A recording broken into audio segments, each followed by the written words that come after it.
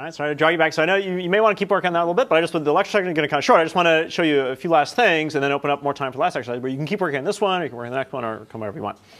Yeah, question? I have a general question. OK, question. How do you find things? And here's what I mean, right? I didn't realize you had in the handout additional information about the stuff, and so now I'm trying to find information about OS path. Yeah, so the question, I'll restate in very broad terms, is like, well, how do you find information about Python modules?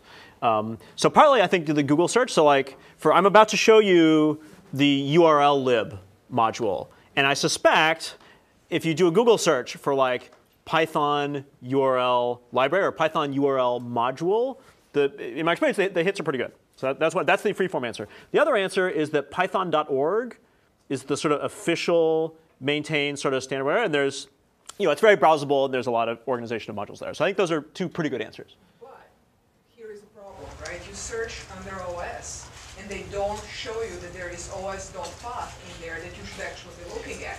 You get like... Yeah, I agree. So the comment is, if you just do dir on OS, it's hard to know that you need to look in os.path, especially because... So I agree. So I think dir it's kind of a nice, quick and dirty solution, but maybe doing a real Google search and really looking at python.org, if you really want to browse, is the more rich experience. Because dir is like pretty bare bones, but it's attractive for like quick and dirty. So I don't have I don't have a totally satisfying answer to that. But I mean, in a way, this is progress in software, right? That it used to be in C, you just had to write everything yourself. And now with like Python and Perl and Java, whatever, like in a sense, you do have these libraries. I mean, it is a tremendous improvement. And now, but there's this cost of like, well, we have to kind of dig around and find them. So, oh well, progress. OK, so I want to show you here is a couple of smattering of things, and then one more module, and then get to this last exercise. So first off, I want to show you this is just totally optional. OK, you do not need to know this, but I just feel like it's something that's useful to know. I'm going to go back to my this is hello.py. OK. Yes. Here we see the beautiful blue screen showing nothing. So earlier, I had written hello.py to be kind of a cat utility. And so I've recreated that. And I want to just talk about this a little bit, in particular to talk about exceptions. You do not need to know exceptions through the exercise today, but I just think it's something that's useful to kind of have seen. And so I want to spend a few minutes just mentioning how this works. So what this code does is here's this function called cat, and it takes a file name argument. And all it does is it just it tries to read it, and then it prints out. Here I had it print like dash dash dash in the file name, and then it prints the text from the file. And then down here at the main, very much like the mains you guys have, it just takes any number of command line arguments, and it just tries to cat all of them. So. So I guess I'll go with my two. I'll leave that text up there. I'll go to the other one. There's the other one. OK, so this goes down here. All right, so if I go up here, so I could run hello, and I could say, oh, please cat. If I say small.txt, it prints that one. But I could list multiple files. So I'll have it print itself. So I'd list multiple files. And when there's this, so if I sort of scroll up, it printed small.txt, and then here it printed hello.py. And so any number I give, it's going to give. So here's the problem I want to deal with, which is errors at runtime. What if I give this thing a file first in line here of like, no such.txt? So now what's going to happen is it's going to run the loop, and it's going to try and cat that first one. And what's going to happen is, and of course, you may have seen one or two of these over the last couple of days, right? This is a stack trace exception. And what I said yesterday is like, well, you want to kind of care about the stuff at the bottom is sort of the most interesting. So what this says is there was an IO error. There's no such file directory, no such, hey, that's almost English. I think that's pretty helpful. And then here, it's giving us, well, here's the line where that happened. So you can see it was my open call on that file name. It failed. And then up above, these are the lines this is the call sequence. So if I read this from top to bottom, well, it started at main on line 24, and that called cat on line 20, and then that went down to line 10. So it's kind of going from the past up to the present, and then the failure. Now, the mechanism, I'm going to get into just a little bit of detail here, that's going on here is called an exception. And what's happened is that this line, f equals open of file name, is said to have thrown an exception object representing a runtime failure, like, OK, this is not going to work. And the default behavior of an exception is that it goes all the way out to main and exits the program. It just unwinds the whole thing and like, OK, we're done. And you know what? That's actually kind of a fine default. Right? You might use lists wrong or make all sorts of errors. And yeah, kind of what you want it to do is exit the program, print some kind of error message. So like as a default, that's fine. But what I want to show you here is how might you intercept the error, print a message, and keep going. In particular, I think it would be really nice if that first one being wrong didn't crash the whole thing. It would be nice if it would print a little error message, but actually continue to print small notes. So if I could just hold your question, so let me fix this. Now, exceptions are kind of a deep topic, and so I'm by no means am I telling you everything there is to show about exception. I'm just showing you like the most simple thing possible. All right, so the way to do this is I'm going to say try. And so that's this is called a try block. And then I'll say except. And then I'm going to say IO error. So if I go back over here, the exception that was thrown, you can see here is an IO error. So I'm going to catch that IO error. And I'll say print, something. How about IO error? But at least I'll mention the file. So I'll say that, comma. What was the file name here? It's a file name. All right. So here's the dynamic here. What this try except does is very dynamic. It's going to in the try. It's going to try and do each one of these lines. So it tries to do that one, tries to do that one, tries to do that one. And if any one of them at runtime could throw an error, and that's going to interrupt the usual series of execution, and it's going to jump from there, and it's going to pop to down here. So it's kind of normally code is very linear, right? It just goes top to bottom. This interrupts. It interrupts it and jumps down here to now. This if the exception matches, it jumps to here. And so what's going to happen is either this will read. Well, OK, let's see if I did it right. But my intention here is that if this executes normally, we'll see the regular output. But if it's bad, it'll just print this line. But in either case, the function will then just exit normally, and we're back at main, and the loop can just continue. So rather than the default kind of kill the whole program behavior, I'm at least scratching the surface of exceptions to kind of control it, print something, and keep going. All right, so now let's see. Other languages have the same feature. It's called exceptions in other languages. Just Python just has its own syntax for it. So if I do this one, all right, I think that is actually good. So there's the first one failing. It says IO error, and then the loop continued and did the other two. There was a question over here I was glossing over. Does Python run through the entire program before outputting anything? So the question is, does Python run through the entire program before outputting anything? Python does when you that's interesting. I'm about to do a thing which a little bit shows this. But when you first load the module, Python does a linear pass to kind of tokenize and read in the code. But it does almost no analysis. It's really superficial. So it is then when the execution actually runs over the lines that more semantic stuff actually happens. Because you'll actually get like an unknown variable error, like without even like if you just said like print hello and then print like blah blah and you didn't define blah blah, it wouldn't print hello. That's right. That's right. And so to sort of summarize, so for example, if I had this is maybe an excellent example. So let's say here I called some foo function like handle error or whatever, and I'd have forgot to define it, like there is no such function. This code will compile and run fine, so long as the exception doesn't happen. I mean, this is kind of what you're saying. So to sort of distill this, when you load a Python file, pretty much nothing is checked. Errors, typos of variable names, functions wrong, just totally errors are just not checked. It is only when the code actually executes over those lines that's when it's checked. And that, I'm sure you've noticed that for the last couple of days. All right, so let me get back to the main theme here. All right, so that's just exceptions is a deep topic. I just felt like I should show you just 6 minutes worth, just a little bit of how they work. Yeah, question. I think what he's asking is reverse from which is said, right? Because in this case, I think he's saying that it's actually still our error without printing anything. Well, I'm not really following, but let me just blunder ahead. There's some other stuff I want to show you, and then we could talk after class. All right, so all right, so that was the basic exception stuff. So I want to show you this other thing. I want to talk about modularity a little bit. So I'm going to go down to the baby names directory here. So modularity refers to this idea that you have code. This is how any project starts off. It's like, well, at first it's just some engineer, some person working on something for their personal headache, right? And they're sort of solving it. And then pretty soon their teammates hear about it, like, oh, hey, can I use that? And then pretty soon it's like Emacs. Just for good design or using Python, you want to think a little bit about modularity. And by that I mean it's like, well, something was built to solve one problem. can it grow or be reused by other people over time to like, so they can use it as well. So just code reuse just within a project. And I'm going to talk about this at 2 levels.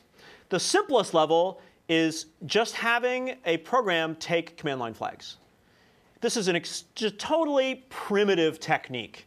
And yet it's actually very effective, and it's used within Google a ton. So you'll notice in our programs we were writing today, like I didn't assume, well, it's going to write this directory, or it's always going to read that file, or whatever.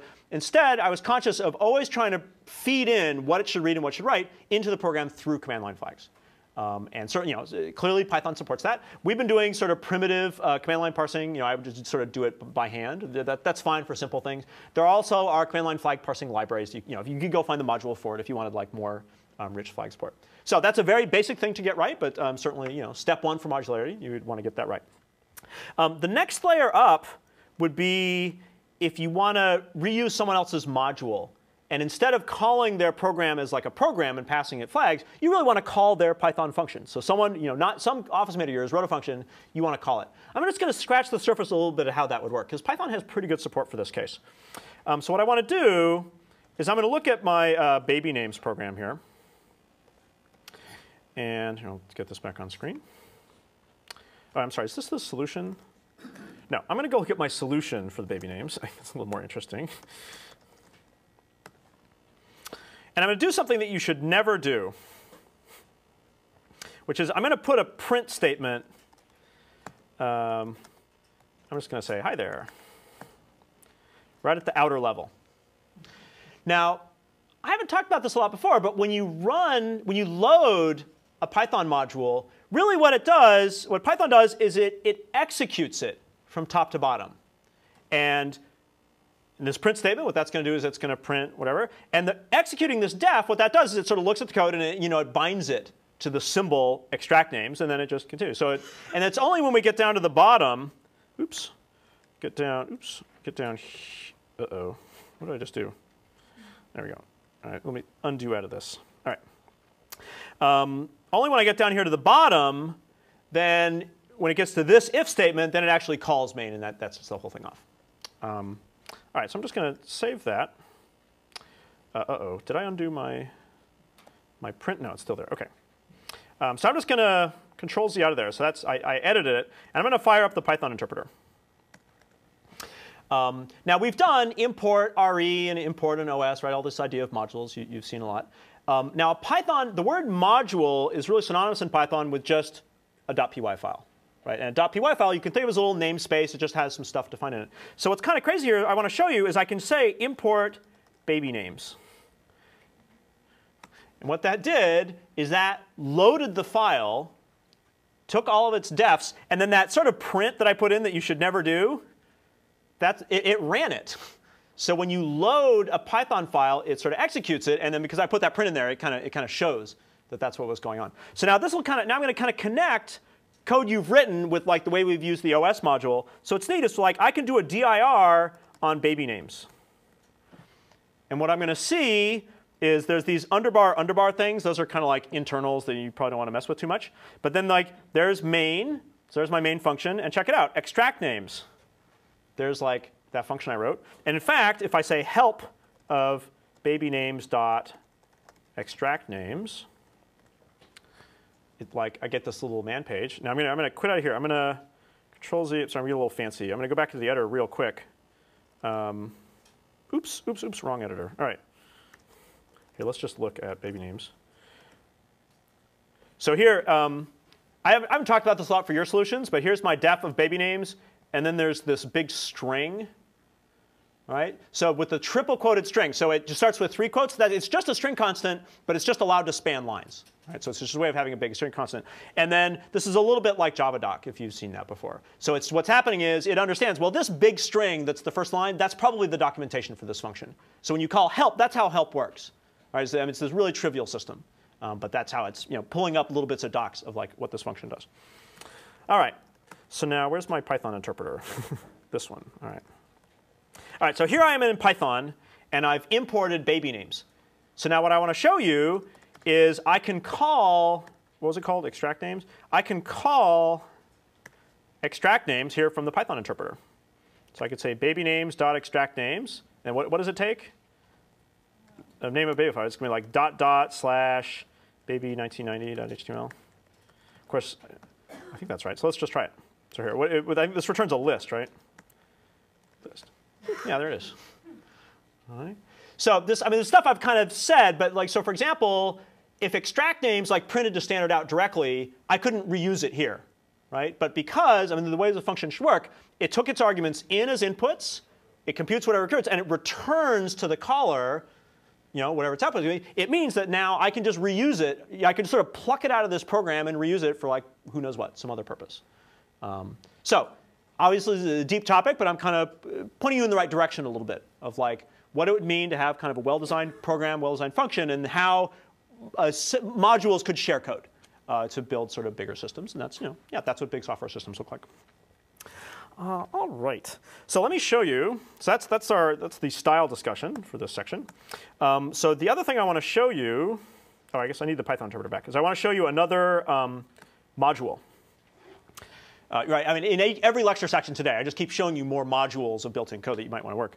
The one I want to talk about today, or this section, is called a URL lib.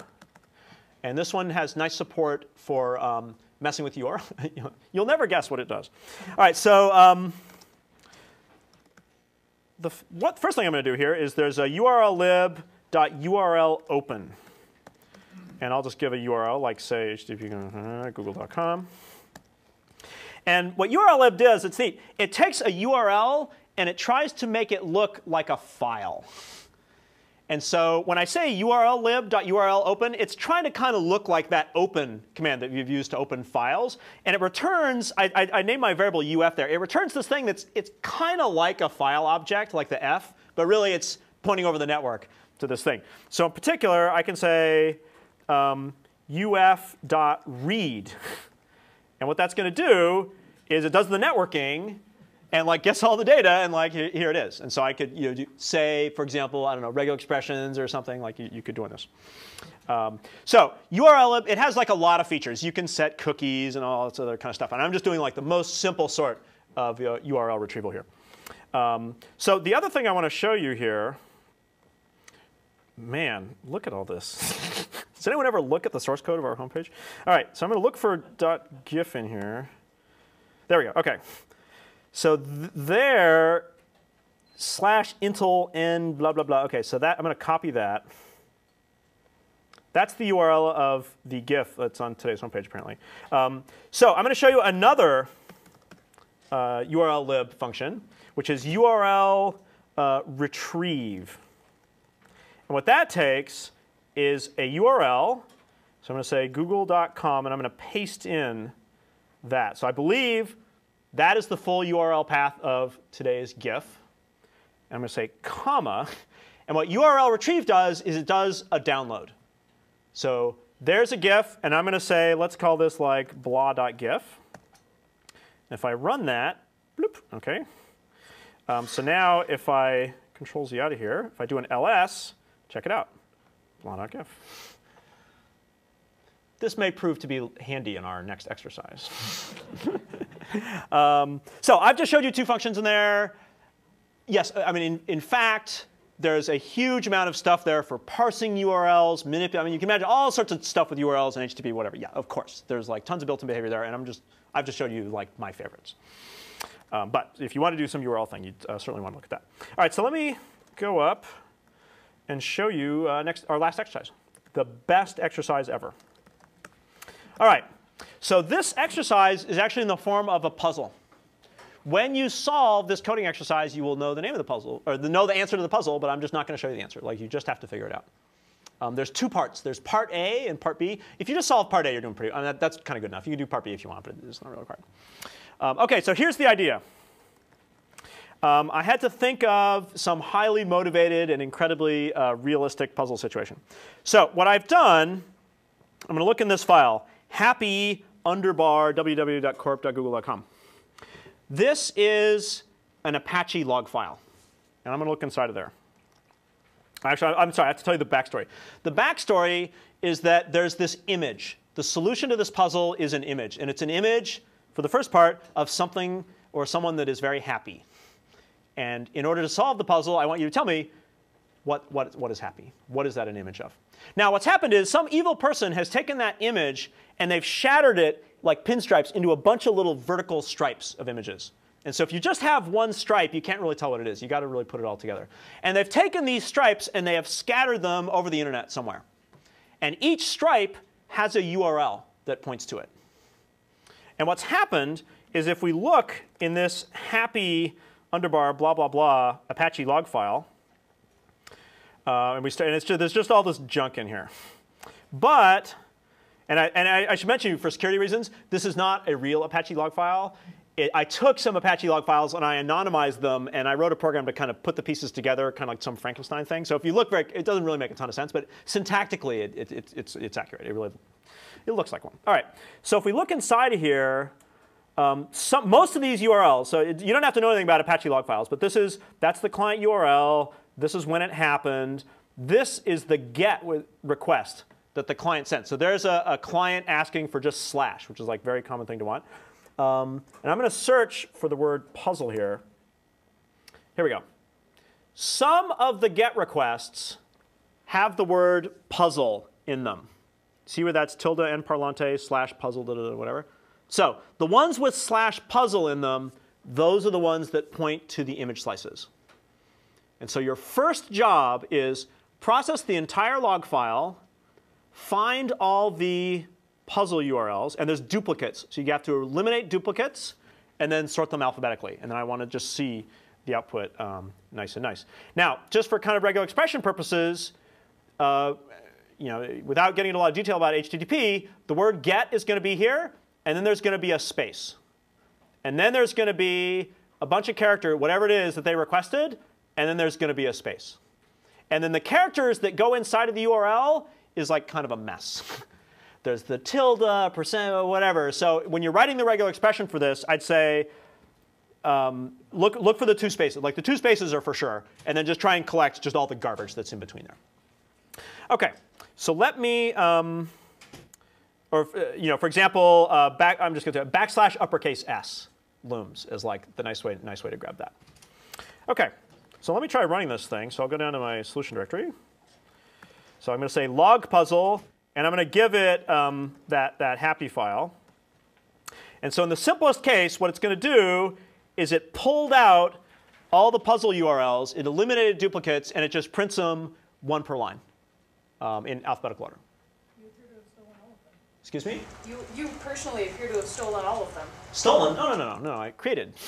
Anyway, all right. So, oh, yes. Who is the evil genius behind this exercise? Right? No one knows. All right. Well, also, yeah. So that's the first part. You've got them. Now what I want you to do is I'm going to say --tutor. I'm going to say output. So what I want it to do is if the tutor option is specified, I want you to find all the URLs, and I want you to download them all. I want you to retrieve all the little slices, and I want you to write them into this output directory. Right? Each URL has a slice. I showed you URL.url retrieve, so just grab them. Just pull them down. And so I'm going to go look in the output directory here. And I want you to just give them names, like discard their original names, and just give them the name image 0, image 1, image 2, image 3, and so on. Right? Now, we've got this problem. Each one of those, if I show it to you, is like it's a vertical slice. If you just look at it in isolation, you can't tell what it is. And so what we need to do is put the slices together, right, to like reform the original image so then you can look at it and you can see, ah, I see what that is. I've solved the puzzle. Now, the hard way to do this, the way I first thought about it is like, oh, well, I guess I could get a Python imaging library, which of course there's a bunch. And in the Python imaging library, I could kind of composite these things together. Oh, in alphabetical order is correct. So alphabetical order will do the slices left to right the way you want for part A. So that would be the, but then I thought of an easier way. The totally easy way to do this is to just have Firefox put the images together for you. And the way you're going to do that is, let me just show you the contents of this index.html. Just look inside of there. And what I've done, what you're going to do is just put a bunch of image tags together. just with no space between whatever, just lay it together, and then Firefox will just put this thing together, and you're all set. So that will actually solve the thing. So that is part, I guess that's parts A and B. That's just solving the first puzzle, and if you get through that, that's great. There is a later part that's a little more complicated where you can't just sort the images alphabetically. There's a slightly more complicated scheme how to descramble the left-to-right order. And so that's, for slight additional difficulty, that's what to work on. So what I'd like you guys to do is work on this for like a nice long time. And then sometime, maybe around 3:30 or so, I'll interrupt you one last time for a few closing remarks and show you like a little bit of slightly advanced optional things you might want to think about type stuff. And then you're welcome to stay and work on any of today's exercises kind of as long as you want. And then sometime after 4 you can kind of wander off and do your regular job. OK, so off to the code.